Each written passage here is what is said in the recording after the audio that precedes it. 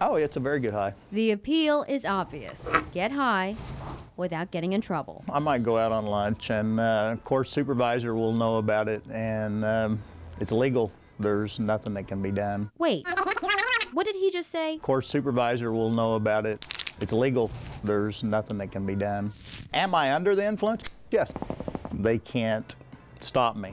That is a bold statement, even coming from a grown man, but it is the truth. Scott Davis isn't breaking any law. Problem is, neither are these guys.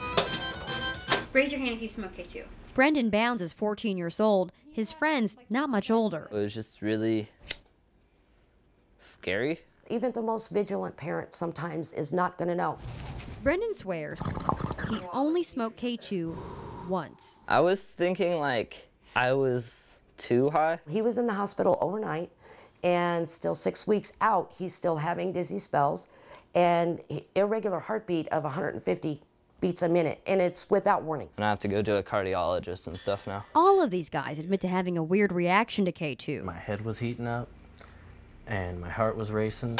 That won't, however, stop them or their friends from using it. Do you think it's really popular in high schools? Yeah. It's so easy to get. Like, the only reason it's hard to get is whenever they're sold out. Pam Sampson sells K2, as well as similar products like Texas Gold and Bluegrass. I'm starting to feel like the K2 queen in Springfield. She won't sell it to anyone under 18, but she does stand behind K2. A lot of people tell me it helps them to sleep. A lot of fibromyalgia patients have been in. In fact, Pam says she's collected more than 1,000 signatures to keep it legal. She says that's because last year she almost had to close the store.